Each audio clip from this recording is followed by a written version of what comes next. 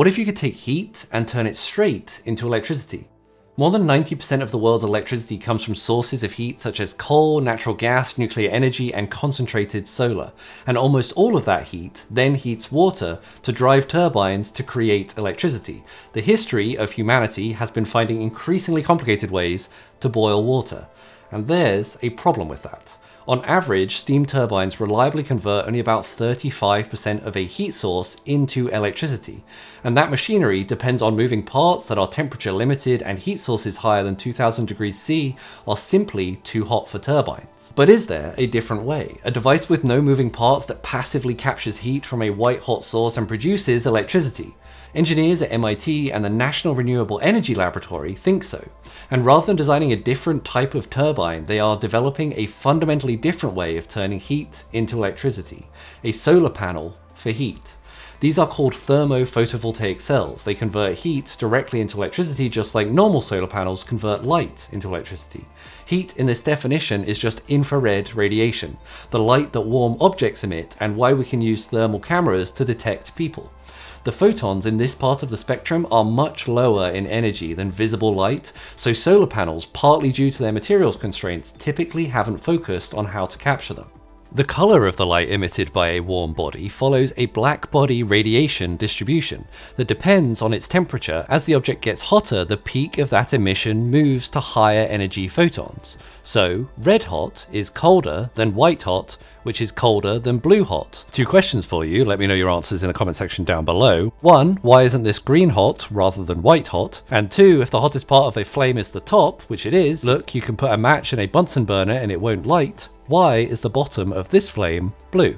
The MIT team's design has been shown to generate electricity from a heat source of between 1900 degrees to 2400 degrees Celsius, about 4300 degrees Fahrenheit for those Americans out there. To produce the thermophotovoltaic, the cell is fabricated from 3 main regions: a high bandgap alloy which sits over a slightly lower bandgap alloy, and underneath is a mirror-like layer of gold. The first layer captures the highest energy photons from the heat source and converts them into electricity.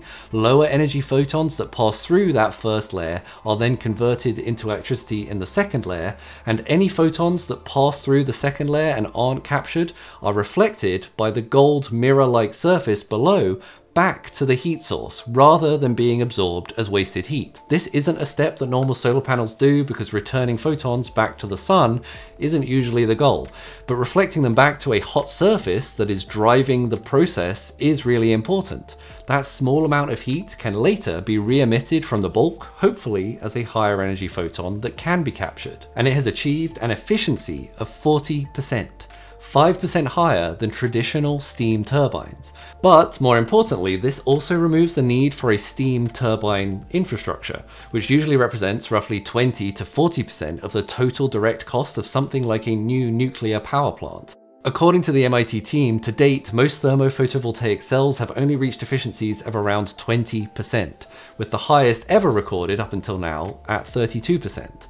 This is largely because they are designed to operate at lower temperatures, which ultimately compromise their efficiency. But other than creating electricity right at the source of where we are producing heat, it might also have other applications. Energy storage in heat form, to make something like the viral sand battery that we saw last year actually viable.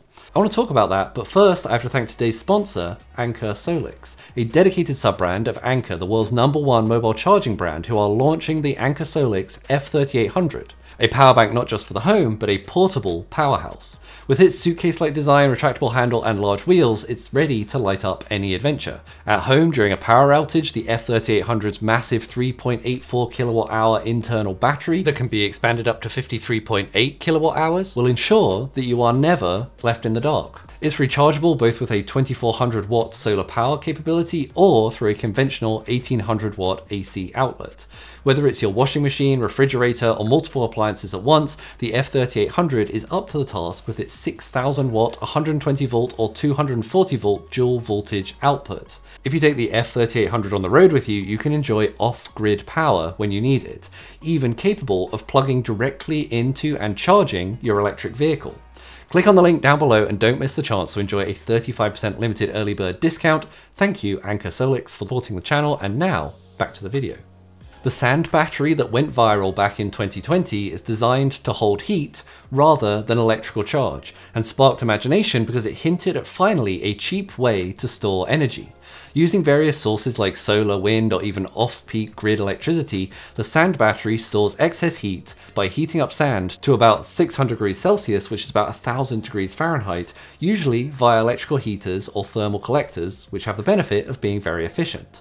This heat is retained for extended periods of time in containers or facilities that are well insulated and can be extracted by passing air or a fluid through the heated sand, which then becomes heated itself and can be used directly for heating purposes in space heating or water heating. Sand is obviously very abundant and quite a cheap material. Using it as a thermal storage medium can be a simple and potentially more cost-effective approach than other methods. The energy density is obviously nowhere near something like lithium-ion batteries, but here that isn't the goal. Now in my mind, this was always a story that was a bit of an overhype. These thermal energy systems have been around for a long time. We've seen them in concentrated solar power that use things like molten salts to store energy from the sun. It was actually a BBC interviewer that coined the setup as a sand battery that suddenly made it seem new and differentiated and caught the internet's attention. It's great if you just want to warm air or water, that's one thing, but likely for a single home use or even a couple of homes, this is overkill, something that equates to warming your hands with a blowtorch. That amount of heat would be hard, if not impossible, even for a household running an oven 24 hours a day, 7 days a week, to use that amount of heat, unless obviously you built it into a communal heating infrastructure, which is absolutely not a bad idea, but it does require some pre-planning on the part of a city or a home construction company, or some level of retrofitting to construct and bury the steel pipework and infrastructure that is needed to connect everything up. Quickly, the cheapness and the scalability kind of starts to go out the window. It's also only good if you don't want electricity out of it. If you do want electricity out of it, the value proposition of using something cheap like sand kind of goes out the window, because then you need to buy a steam turbine and associated infrastructure, which are reasonably expensive and also expensive to run. However, by adding something like thermophotovoltaics into a sand battery-like application, something really interesting happens. Whether it's for home, communal, or industrial storage, that infrastructure requirement drops significantly. If it's only electricity that's needed, these sites wouldn't even need to be local to where they supply power, moving them more into the range of things like liquid flow battery facilities that are popping up at the moment around China. These are massive redox tanks that store chemical energy in the form of liquid electrolytes, which can then be converted back to electricity by passing the fluid through a special membrane. The problem, obviously, with electrolyte solutions is that they will always be more expensive, particularly compared to something like sand, and their lifetime actually isn't that great, typically quoted as around 15 years, whereas sand tends to last for quite a while. Here, obviously, the efficiency of converting chemical energy to electrical energy will always be higher than converting heat to electricity. Lithium-ion batteries, I think, are about 95+% efficient. Redox flow batteries, I think, are about 85% plus efficient, so it kind of knocks it out the water. But really, if the proposition is producing cheap, scalable energy storage, maybe there is a gap in the market where these devices do actually find a unique foothold. The cell experiments by the MIT team were on devices of about 1 square centimeter. For a grid-scale thermal battery system, the research team envisaged that the cells would have to be scaled up to about 10,000 square feet, which is about a quarter of a football field. That was clearly information written by an American, and would operate in climate-controlled warehouses to draw power from banks of stored solar energy, potentially from things like thermal sand batteries. And we are quite good at producing photovoltaics already. The infrastructure exists for making large-scale cells and could quickly, in theory, be adapted to produce thermophotovoltaics. In fact, this is already happening across a few startups. Antora Energy Inc., a startup with investors including billionaire Bill Gates' Breakthrough Energy Ventures, preserves energy as heat within graphite blocks at temperatures higher than 1800 degrees Celsius. This energy is released using current generation thermophotovoltaic, so potentially less efficient than is ideal, but can also be directly converted into heat and may be transformative in industries like cement making or steel manufacturing, which necessitate high heat and conventionally depend on fossil fuels such as natural gas and coal. But obviously, these sites also need electrical storage. To put some of the numbers in perspective, Antora are targeting a cost point of $5 to $10 per kilowatt hour, while similar lithium-ion battery solutions cost around $400 to $500 per kilowatt hour. This could mean reducing the cost of energy storage by up to 100x. But all that to say, there are still significant challenges left to overcome in some of the practicalities of actually implementing these systems, which I don't think gets talked about enough when this topic is brought up.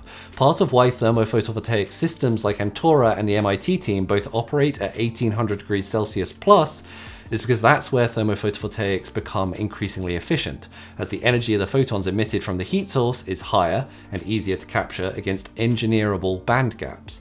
This, however, comes with a significant engineering challenge associated with it. I'm sure everyone from the internet right now was shouting steel beams melt at 1300 degrees Celsius. You probably wouldn't be using steel beams in construction of these units, but regardless, high temperature engineering, particularly if there is going to be thermal cycling, the system getting hotter and colder, which there has to be in order to receive or deliver heat, causes huge material stresses over time. Worst case scenario, this is breaking down and opening up the walls of the unit that you've made, but also it makes normally simple things like designing a circuit board and the electronics that go in it that can operate these environments suddenly a huge challenge. A trend that I'm seeing in the marketplace at the moment through some of the ventures that are coming through our doors to try and raise investment are aiming to move into lower temperature regimes with thermophotovoltaics, but I don't think that that 40% energy efficiency level demonstrated by the MIT team will be seen in low temperature ranges for a while, potentially forever.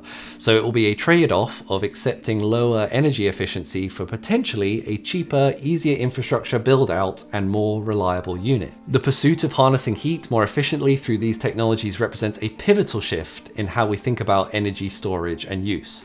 Thermophotovoltaic cells are potentially a revolutionary concept in direct heat to electricity conversion. Still, the evolution of such technologies highlights our relentless quest for smarter, cleaner, and more efficient energy solutions.